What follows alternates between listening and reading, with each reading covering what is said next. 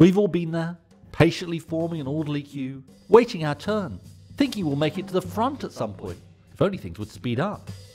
But then hang on a minute, what's going on in front of us? They're not even ready. That's exactly what's been happening for years and years with our energy system. Projects waiting to connect to the grid, stuck behind other projects that aren't ready to go, or even sometimes are completely unworkable. We're changing that. It's time to get the queue moving. That's what we're doing in our energy system, because there's £200 billion worth of viable projects that can't connect because of those that just won't get out of the way.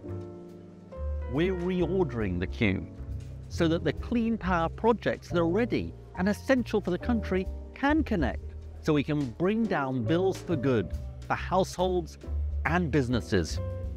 And after all, what could be more British than forming an orderly queue? So what can I get you?